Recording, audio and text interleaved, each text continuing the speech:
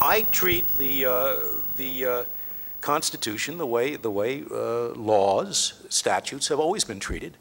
We try to figure out what it meant when it was adopted. People ask me, well, you know, why? When did you become a textualist? What caused you to become a textualist? You know, as though it's some weird thing. You know, when did you begin to become not a textualist? You have a text. You should read the text. Now, my philosophy was, until recently, not only not weird, it was orthodoxy. Everybody, you know, at least said that, you know, the Constitution was that rock, that unchanging, fundamental document that means today what it meant, and it's our salvation. And that's it. Now, they didn't always follow it. I mean, it isn't that you didn't have willful judges who would twist and distort it in the past. Yes, you will always have willful judges. But the difference was, in the good old days, they had the decency to lie about it. They would, you know,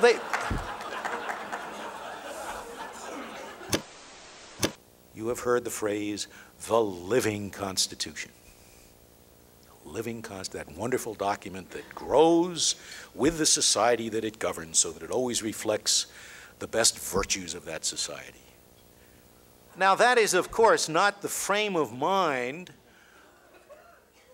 of a group of men who think there is a need for a Bill of Rights. I mean, surely the whole purpose of a Bill of Rights is precisely to stabilize certain provisions so that they cannot be changed by a future and less virtuous generation. Originalists don't always agree. Brother Thomas and I, Clarence Thomas is an originalist. We will disagree as to what the original meaning was now and then. But we know what we're looking for anyway.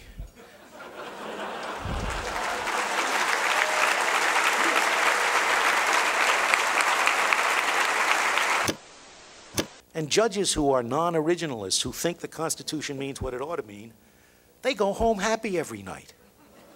Really. They never make a decision they don't like. I make a lot of constitutional decisions I don't like. I was the fifth vote in the flag burning case. My reading of the First Amendment is that it protects freedom of expression. So I said, if somebody burns his own flag, it's his flag. He's doing it to show contempt for the government, contempt even for the flag. He's entitled to express contempt for the flag. So I was the fifth vote. That didn't make me happy. I do not like, I used to say, bearded people who go around burning.